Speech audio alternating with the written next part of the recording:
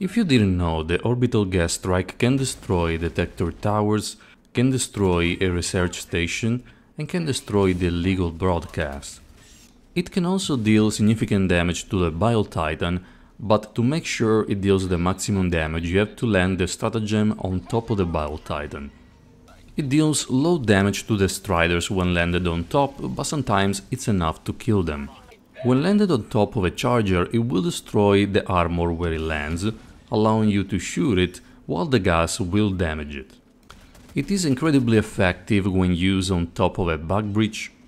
It can also destroy bug holes and fabricators, but make sure that it lands on top of them.